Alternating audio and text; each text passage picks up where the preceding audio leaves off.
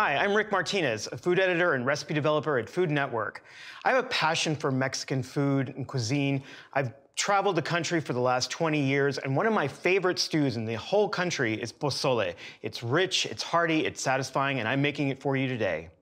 So pozole is both the name of the stew, but it's also the name of the star ingredient. So this is pozole, or hominy, in its dried state. And this is what it looks like once it's cooked. It's a little more rustic, and it's supposed to look like it's exploding on the top. So think about it like popcorn, except you're boiling it. It just releases so much flavor. I think it has a much better texture than the stuff that you get in the can, which is what this is. And you can see it's much more uniform. It's much more, frankly, industrial because it exists in the can.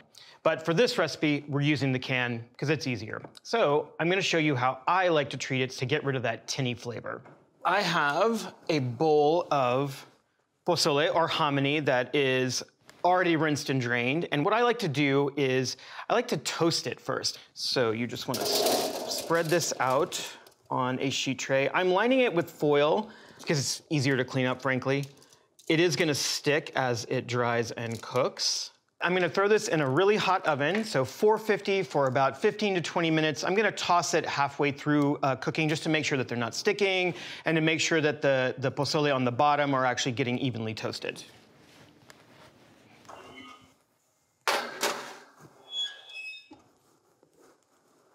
For this version, I have some really, really beautiful chilies.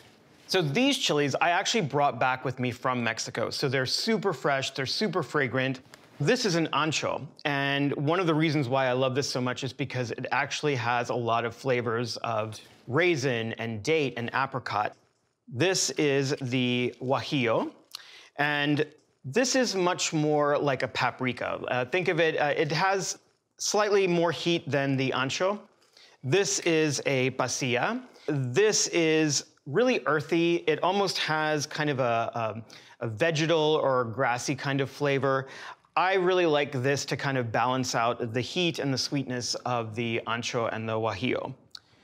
And then this is a chile morita. I love this chili a lot, but it is really spicy. So if you're gonna use it, you probably only need one or two to flavor an entire dish. So now that I've explained these, I am going to seed and stem them so we can toast them. I am going to use gloves for this. Some of these chilies are hotter than others, and really the main reason why I'm using gloves is because they will stain your hands, especially when you're using really nice, fresh, dried chilies. All right, so what I'm gonna do is I'm going to just pull off the woody stem end of the ancho, and then a lot of the seeds will just fall out as you open it. But sometimes the seeds will stick. So just get in there and pull them out. If you can't get a couple of seeds, it's not gonna be that big of a deal. In Mexico, it's pretty common to toast the chilies, and it does add a really nice nutty flavor. If you have older chilies and they're dry and brittle, toasting is a good way to coax out the flavor. When you're heating them up, not only does it caramelize the sugars, but you'll also reactivate all of the oils in the chili that provide the flavor. So you might not be able to smell it when it's in its untoasted form, but once you put it in the oven, they'll wake back up and you'll actually get the fragrance of the dried chilies. I've created a foolproof way of doing this. It's 5 minutes in a 350-degree oven. Unless your oven is really messed up, you're not gonna burn them at all. It's really simple, it's really easy. A lot of recipes in the US call for toasting these on a skillet or a griddle, which again, I just find it's really hard to control the heat. So toasting in the oven is just a much easier foolproof method. All right, the only one that I'm not gonna seed, but I will stem, is the morita. Because it's a jalapeno, the seeds are a lot smaller and they'll break down in the blender. Also, I wanna keep the heat in there because I really like the heat in this dish. All right, these are ready to be toasted. Now that these are all ready to go into the oven, I'm gonna pull my hominy out, which is smelling really fragrant and toasty. It almost has like a caramel corn flavor. Oh, it looks great. I'm gonna reduce the oven down to 350, and then I'll put the peppers in.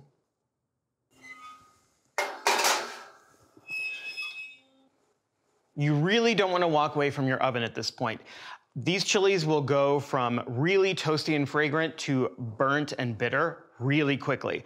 So you'll notice, so it's 5 minutes in the oven, but each minute will change. You'll start to smell the differences. So they're gonna get really fragrant. They'll start to smell like chilies again.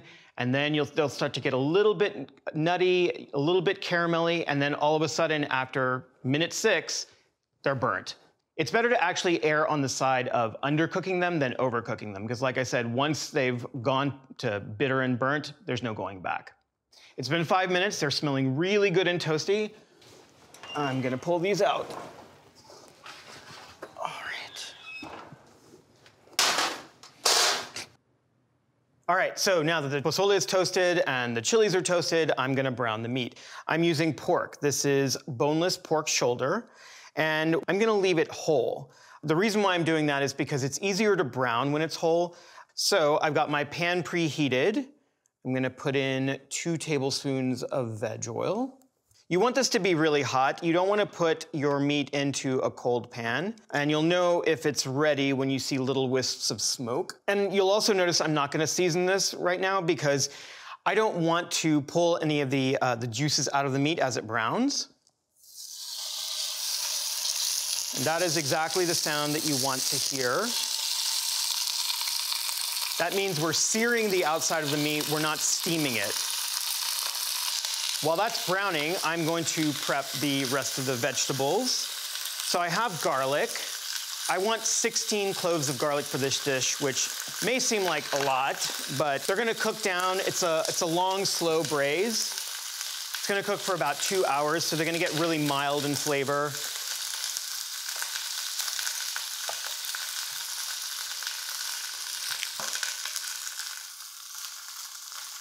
And with these garlic, it doesn't matter if you're crushing them slightly. If you keep them whole, it's fine. In the end, it'll all be blended in the sauce. I prefer using my hand, but if you don't want to use your hand, you can also give it a crush like that.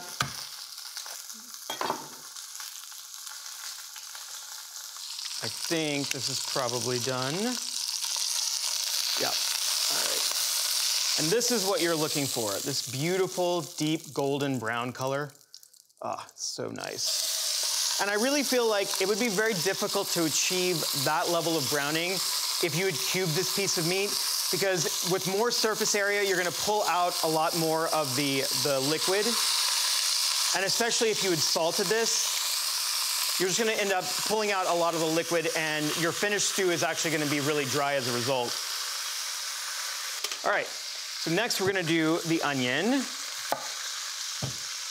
So I'm gonna go ahead and just chop it. I like to have it and then peel the skin off. I just find that it's easier that way. Okay. The way that I like to cut an onion, and for this I don't really need a fine dice, but you always wanna start at the stem end, put your hand down, and then with a really sharp knife, just give it a nice even cut towards the root end. You don't have to go all the way back. You want it to hold its shape a little bit. Keep your palm down, then come back, turn it, and just go through making cuts across the center. Come back, nice dice. And then for the root end, you can just give it a little chop like that. We're not going necessarily for precision. It'll get blended in the end, but I do want to get that caramelization. Stem end, going to the root, palm down, make the cross cuts.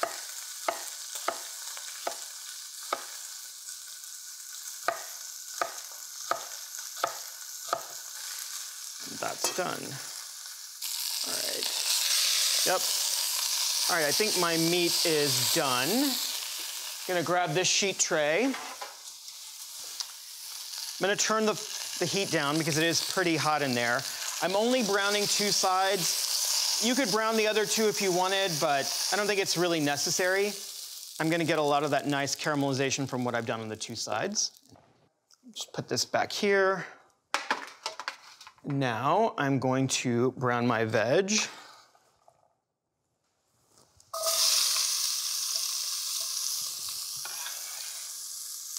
You wanna turn your heat down. We don't wanna burn the onions, and they're gonna caramelize at a much lower temp than that big piece of meat. That was a lot of garlic, but the flavors are gonna meld, and pork and garlic go really, really well together, and particularly in this dish. All right, this is looking really good. You wanna stir it occasionally and just pick up a lot of the brown bits from the pork. That's a lot of flavor. I'm gonna go ahead and add the salt at this point. What this is gonna do is it's going to draw out some of the moisture, which in the pork I didn't want to happen because I didn't want the pork to dry out. For the vegetables, I do want to pull out the moisture because what that's gonna do is it's gonna coax out the flavor, but also the sugars in the vegetables. So that's gonna add another layer of caramelization, another layer of flavor. It's gonna sweeten both the onions and the garlic. It's gonna take away their sort of bitter, harsh edge. I think this is looking really good. I'm gonna go through again just to make sure I'm getting all the nice brown bits up. That's really, really good flavor. You don't wanna lose that in the pan. This looks really good. Now I'm gonna add the chilies. And you don't have to crush them up, just drop them in.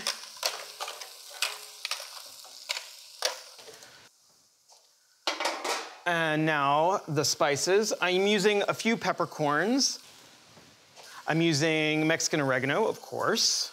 If you don't have it, you can definitely use just regular Italian oregano. I'm using 1 clove. Cloves are really pungent, and I just want, a little bit of a back note of that warming spice. And now I'm going to add 10 cups of water.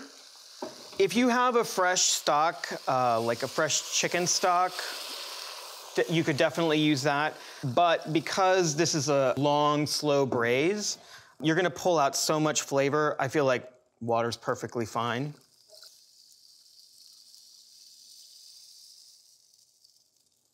I've cranked the heat to high just to get this to boil.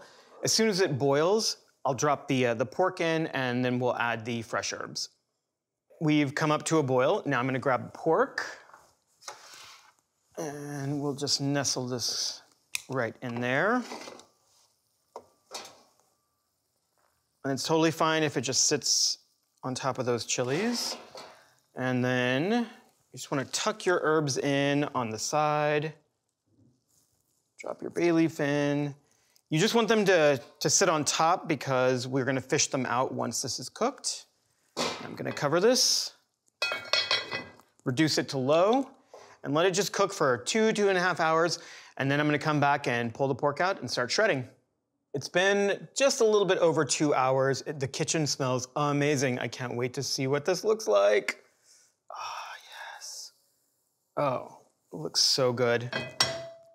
And I'm just gonna test the pork to make sure that it's done. I'm pretty certain it is, but yeah, look at that. It just like barely touching it and it just wants to fall apart. That's exactly what you want. So what I'm gonna do is I'm gonna turn this off. So my herbs shifted a little bit while it was cooking, and that's totally fine. I'm gonna try and fish out as much as I can now, and then I'll just pull the rest. The stems are pretty tender, and especially now that they've been cooking for so long. I'll try and find the bay leaves as I go along. All right. So I'm going to carefully pull out this pork. If it's really, really tender, you may want to get a spoon or a spat to help you out, but you can just see, look how beautiful that is. Wow. It just wants to fall apart. Okay, I'm gonna not play with it and just let it hang out there and cool off before I start shredding it. The next thing I'm gonna do is I'm going to blend the sauce. So I've got my blender. So now what I'm gonna do is I'm just gonna pull a lot of these chilies into the blender. It's gonna be a lot easier than just trying to pour the liquid with all the chilies in there. Okay. Now, you can use a ladle, you can use a coffee cup. I've got a measuring cup here. I feel like this is the most efficient way to do this. I'm gonna transfer this juice over.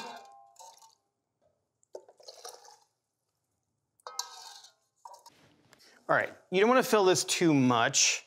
The only thing that I really wanna do is make sure that the chilies are nicely blended. It's very hot liquid, and so just in case, I'm gonna put this on low just to start, and then just gradually increase until the sauce is smooth. Unlike salsas or enchilada sauce, it's okay if this goes really high, because we're gonna cook it again, so if I do incorporate air into this sauce, the bubbles will release by the time we actually go to serve.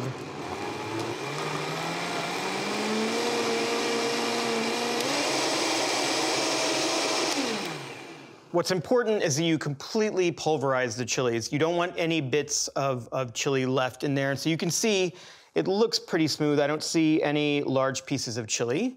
So I feel like that is good. So I'm gonna pour this into a measuring cup. If you don't have a measuring cup this large, you can totally use a bowl. Look how smooth that is. Oh, looks so good. All right. Now we're gonna blend the rest of the juice.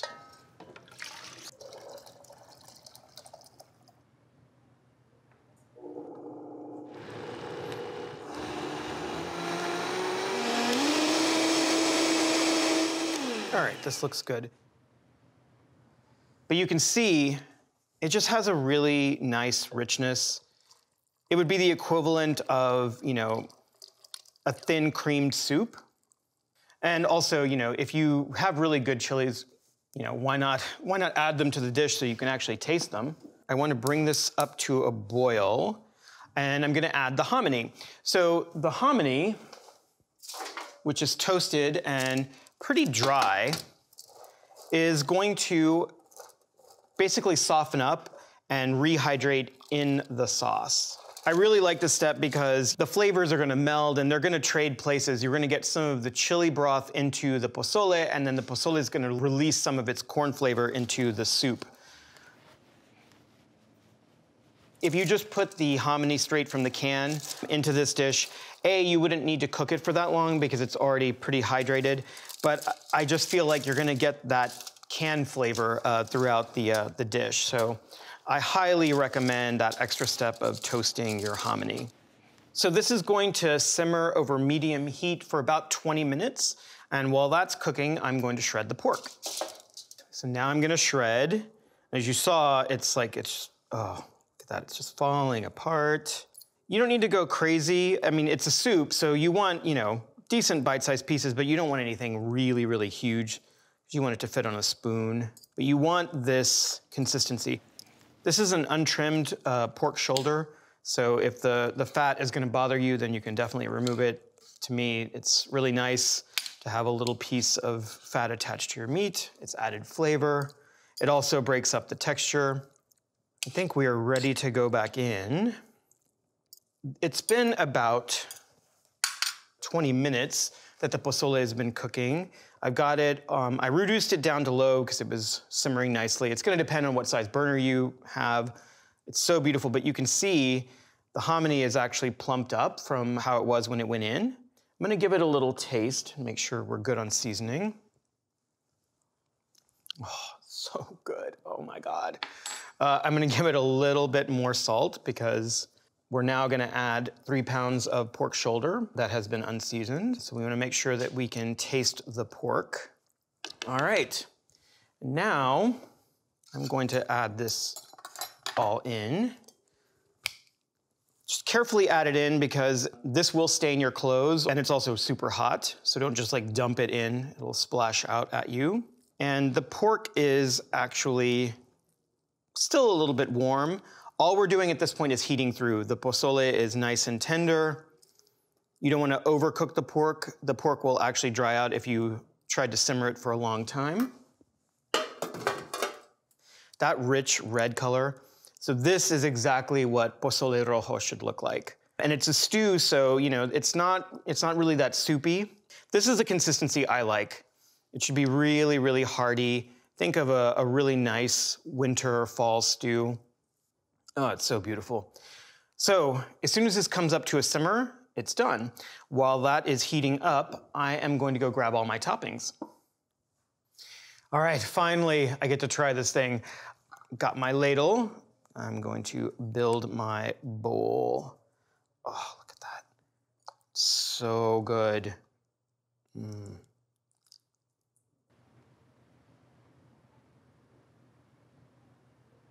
Now, like I feel like a kid in the candy store. I don't know what to do first. Definitely need onion. Put in some avocado for a little color. A couple of radishes. Do a little bit of queso fresco. Do a little bit of cabbage, not too much. A few of these guys. I love the crunch of the fried tortilla strips. Also, it just pulls out more of that corn flavor. A little bit of crushed oregano. And a squeeze of lime. This looks so good.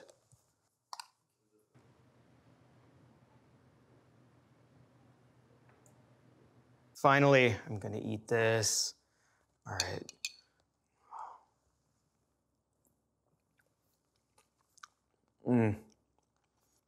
It's so flavorful. The lime just really cuts through the richness of the broth.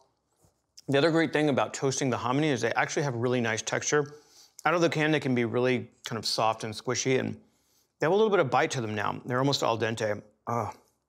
And the great thing about putting all these toppings in is that every bite's a little bit different. This is one of my absolute favorite dishes, and whenever I go to Mexico City, I hit the pozolerias, I invite friends to come and meet me. We have a really great, amazing time, and it's really all centered around this dish. It's so flavorful, it's so delicious. It's gonna be probably a lot better than anything that you'll get at a restaurant. It's gonna feel like you're walking into a Mexican grandmother's house and eating her home cooking. Build the pozole bar, have a great time, and enjoy it with your friends.